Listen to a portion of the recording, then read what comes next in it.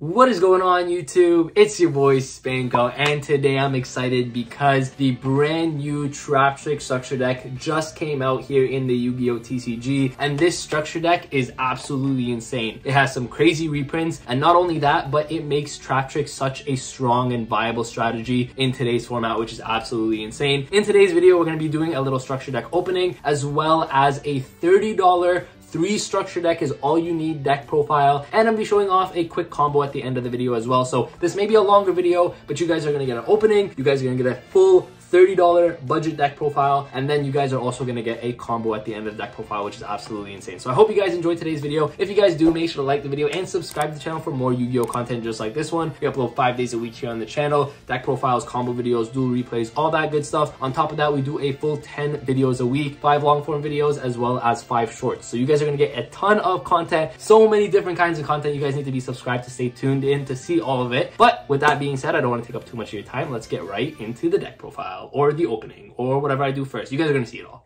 So right here we have the brand new Beware of Traptrix structure deck, and I think this structure deck is absolutely insane. I don't want to give away what's in the back of it because like some of the cards that are in here, the reprints are absolutely crazy. But just before we do get into the opening, I do want to say one thing I found really cool, and it may go unnoticed to a lot of people, is that they actually included the Yu-Gi-Oh card game 25th anniversary logo over here, which is absolutely really cool. It's the first product I believe we've seen with this logo. I don't believe Photon Hypernova, which technically came out in the year of 2023, that didn't have this on it, which now that I think about it would have been kind of cool. But it's really cool that this is on it. Just something that's kind of cool. I mean, I know it's not really important to the structure deck or anything, but it's a really cool, like, not gimmick I want to say, but you know, it's a really cool thing that they decided to add. So let's get right into this. I'm really excited to get into this because I think this deck now is absolutely insane. They've given some crazy support to this deck. I'm going to be showing you guys the deck profile, of course, with just 3 of these structure decks in today's video. You guys can see we're starting off with the very first ultra rare. Let's get right into it. I'm super excited. Did they take away the peel tabs? No, the peel tab is right over here.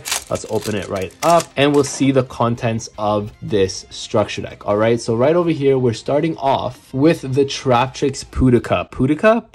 Am I saying that right? I feel like I'm saying that wrong. Also, I find that it's kind of hard to capture the ultra rare on this, but one of the ultra rares, one of the brand new cards. This card is absolutely insane. Traptrix Garden as well. I don't like that they didn't name it Traptrix Garden. I mean, it's fine. It's always going to be a searchable card in the deck anyways, but it's just one of those really cool cards. I feel like the name would have been nicer if it was Traptrix. But anyways, we got the Traptrix Garden, another absolutely powerful card. Trap Tantalizing Tune. Man, these names are kind of crazy. Trap Tantalizing Tune over here. This card is absolutely insane. One of the ultra rares, of course. The new rank 4 monster, Traptrix Pingu.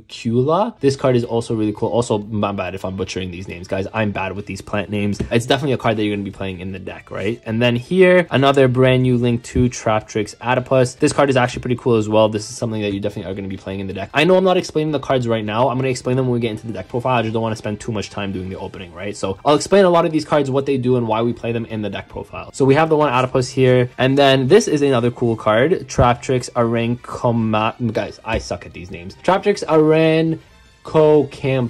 something like that. Anyways, we're gonna get this out of here because this card's really cool. Now here is one of the craziest reprints. Super rare, evenly matched. I really like that they gave it the super rare treatment here. They didn't just give it a common, which is absolutely crazy. Evenly matched is an insane card in today's format, and in general, this is a staple card that I think everyone should have. And the fact that it's now available in a structure deck is absolutely insane. So we have a super rare, evenly matched here, which is really cool. We have Traptrix Holuti, which is, by the way, an insane card in this deck. So you definitely want to be playing 3 of this. I'm gonna be honest with you, you're gonna be playing 3 of this. This card is absolutely insane. And then here, I believe we have a lot of the Traptrix cards. So all these cards outside of the evenly match over here were all new cards. I don't know. This is kind of insane that they gave it to us. But let's get into the deck now because there's a lot of reprints in here. Of course, you got Atrax, Mermelio, all the staple ones, Nephthys, Theonia. We got Janalisa, which is kind of like a newer one. Vesicula is also a newer one. Godarla is an insane reprint in here. Anytime you're getting Kaijus in a structure deck, it's a really good reprint. You got Humongous,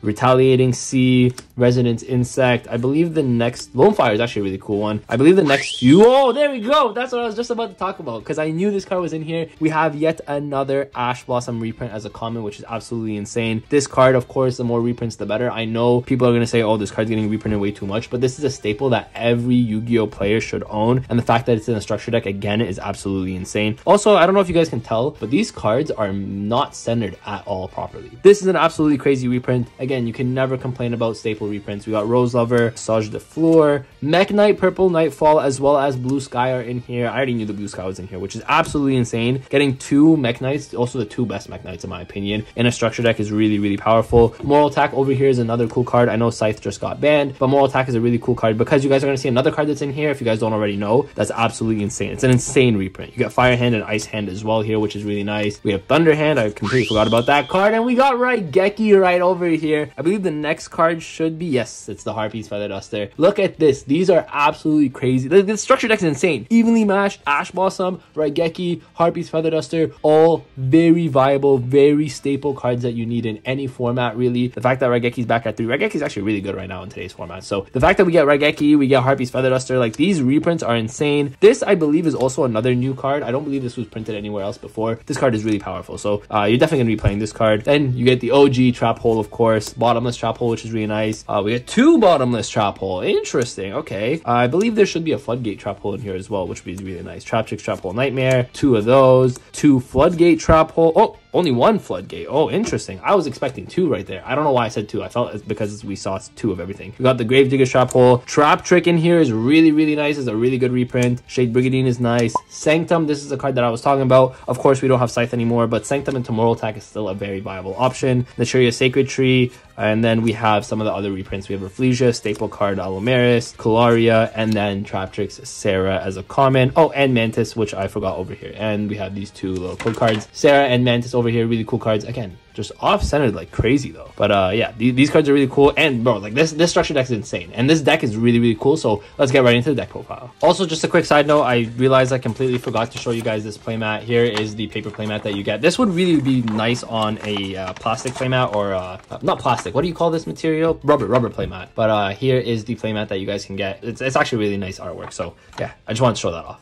All right, so for this deck profile, 2 things I'm going to say first. It's a 40 card main deck. The second thing I'm going to say is I know they're not sleeved. Don't flame me, guys. I'm not going to sleeve these up until I put the full deck profile together. So for this one, for the $30 budget, you guys are going to see a main deck, a side deck, as well as an extra deck. You guys are even going to get a side deck. That's how good this structure deck is. Don't flame me for no sleeves. All right, let's get things started with 2 of the brand new Traptrix Pudica. I'm going to explain this card real quick. So this card is absolutely insane. First of all these cards have the same effect where they're unaffected by the effects of whole normal traps, which is absolutely insane. But the really cool thing about this card is when it's normal summon, you can add the brand new field spell, which is Traptrix Garden, from your deck to your hand. And then if it's special summon, you can target 1 special summon monster your opponent controls and then banish that target, which is really nice. So Pudica is really good. It's a very good normal summon for you because it gets you to your field spell. So that's obviously really important. The next card here is we are playing 3 of the brand new Traptrix Arachnocampa. I actually think I said the name right there. That was actually pretty good. But we're playing 3 of this. This card is absolutely insane. It's an extender for you. The reason we're also playing 3 is because it's another level 4 insect monster, which is really relevant for another card that you guys are playing in the main deck. But this card is also really cool because if you control a Traptrix monster, you can just special summon this card from your hand. It locks you into insect and plant type monsters from the extra deck, but because this is a $30 version, all the monsters in your extra deck are plants and insects, so this is never a problem, right? So we're playing 3 of the best extender in the deck. It's just a free special summon for you, lets you go into your rank 4s, into your link plays. This card is absolutely insane. Then for the old Traptrix monsters, we're playing 3 Mantis. You can add a Traptrix monster from your deck to your hand just by normal summoning this, so this card is really good. The next card is 3 Traptrix Murmelio. It lets you add a Trap Hole card from your deck to your hand, or did I say Trap Hole? It just adds a Hole card. Most of the Hole cards are Trap Hole anyways. But yeah, 3 Murmelio, of course, another really powerful normal summon. And we're only playing 2 Dionia. So the only reason we're playing 2 is because this card, while it is a pretty decent normal summon, it summons another Traptrix monster from your graveyard back. It doesn't actually do anything or start any plays on its own. So the only reason we're playing 2 is because we really want to use it for its special summon effect, which is essentially going to help you recover your trap cards from your graveyard, which is really nice. So that's why I'm only playing the 2 Dionia. And then to round off the monsters, we're playing, of course, 3 Ash. We have 3 Ash. This card is absolutely insane. You have to be playing 3 Ash. So that's it for the monster count. I wouldn't change these up at all. I think this is the most consistent monster count. Keep in mind, we're playing this deck for this February 2023 format. So if you guys are watching this in like a few years or whatever, that might change, obviously, because depending on what the format goes into or how it changes. But for this format specifically, you really want to be playing this monster count because it's just very, very consistent.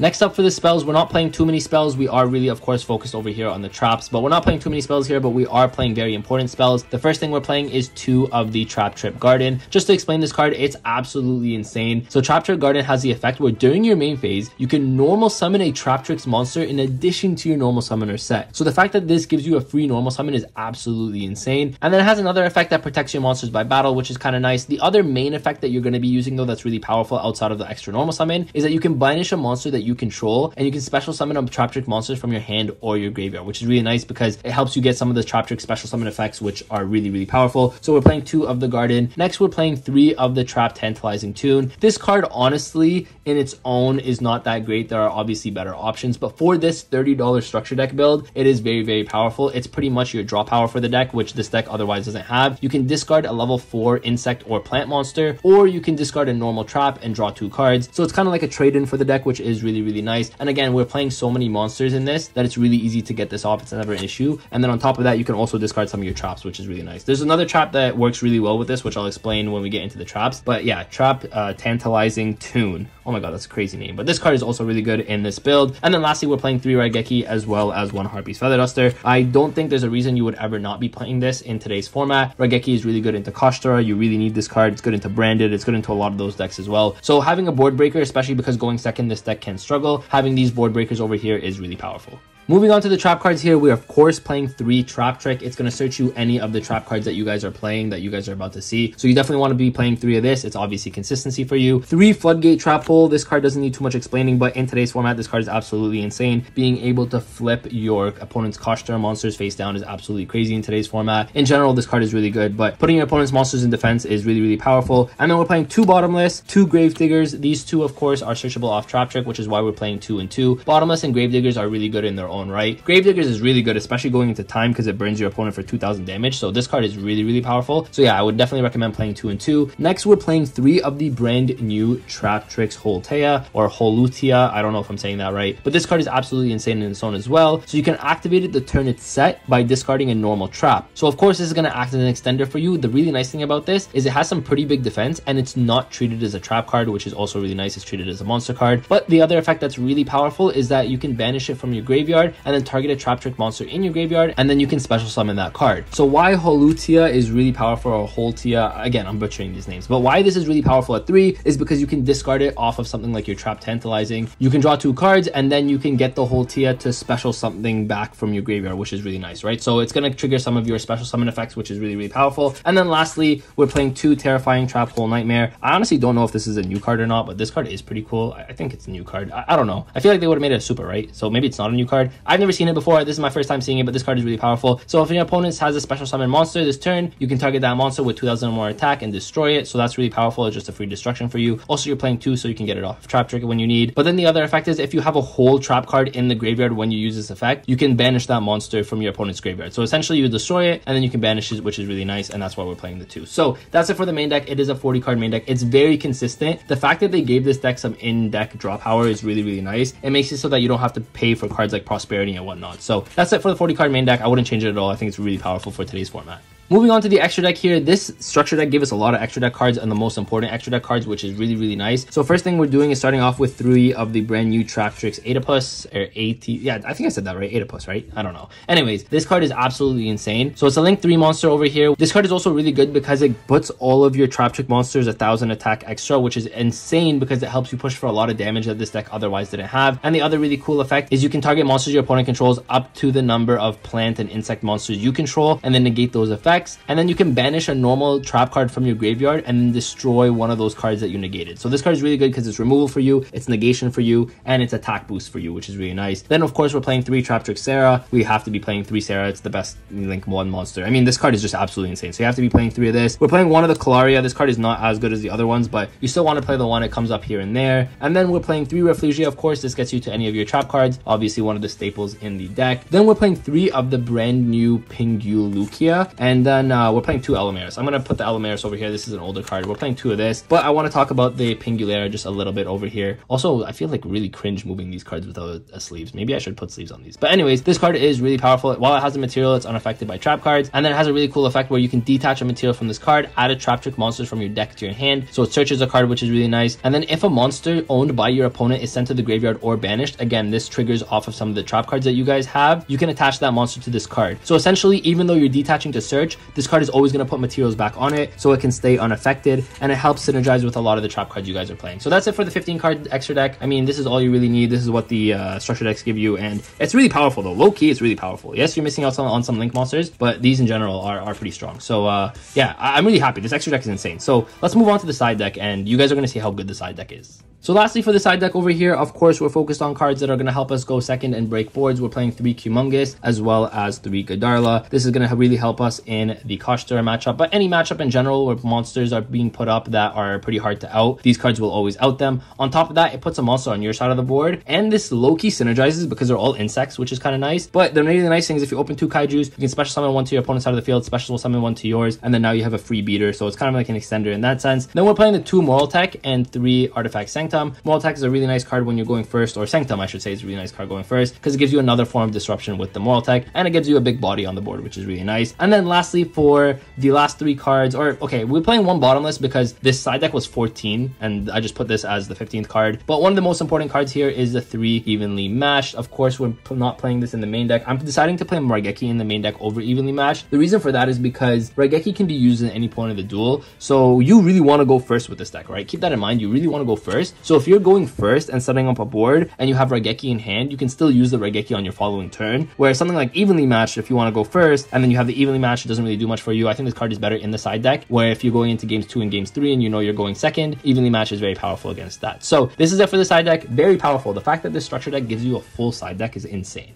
Alright, so let's get started with this very simple 2-card combo. There's a lot of combos this deck has, but let me show you guys this very simple 2-card combo. It's a very powerful combo in its own. Also, Field Center provided by Smart Cards TCG. If you guys want a link, it is in the description below. You guys can get 10% off using my code. Metal Field Centers, but they're not just Field Centers, they're Smart Field Centers. You can connect it to any website, anything that you guys want to connect it to. All you need is 1 tap of the phone, and then it's going to send you to where that website is. I don't have my other phone on me, so I can't show you guys. But this is really cool. Obviously, lots of other designs. Check it out. Link is in the description.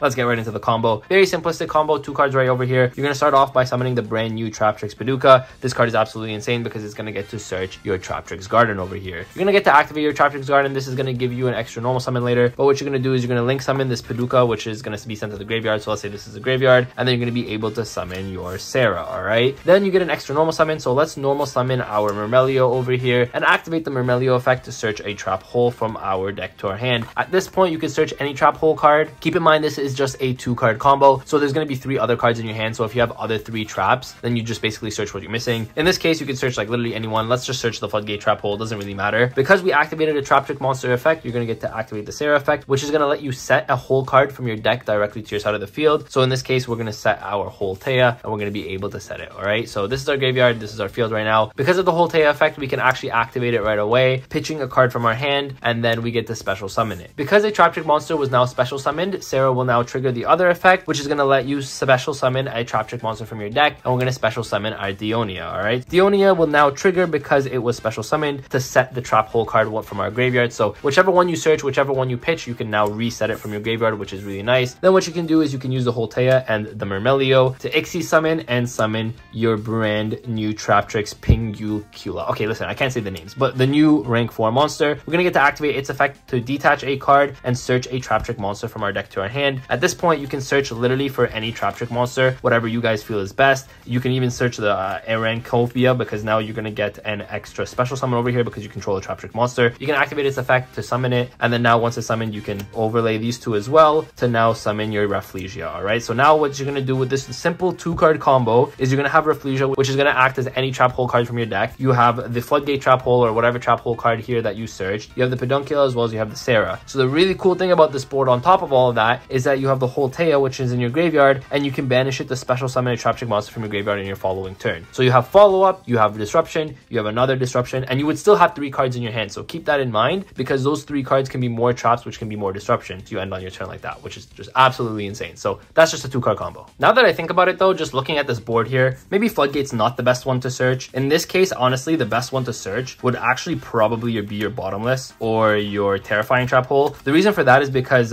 if you use these 2 with this on the board, this is going to get to trigger and going to get to attach it as a material. So maybe these 2 are probably better to search. It depends on the matchup, of course, but if you search these 2, then you'll actually get her second effect. But that's just something I wanted to talk about as well. Again, keep in mind, you still have 3 cards in your hand. So if you already have one of these in your hand, then you can search the Floodgate. If you have the Floodgate, you search one of these. Whatever you have, whatever you need, you're always going to be able to get to it. So that is it for today's video. I hope you guys did enjoy. I really wanted to showcase this structure deck in its entirety. I think this structure deck is insane. And then I really wanted to show you guys how you can build this deck at a competitive level using only 3 structure decks, which is absolutely crazy. And I hope you guys enjoyed the combo as well. If you did, make sure to like the video and subscribe to the channel for more Yu-Gi-Oh content just like this one. We upload 5 days a week here on the channel, but we do a full 10 videos a week. Deck profiles, combo videos, duel videos, all that good stuff, as well as some shorts. So you guys are going to get a ton of different kinds of content. Now, if you guys want to see a full power version of this deck, let me know in the comment section down below and I will get that out for you guys. Thank you guys all for watching. I appreciate every single one of you. With that, Spanko signing out. Peace.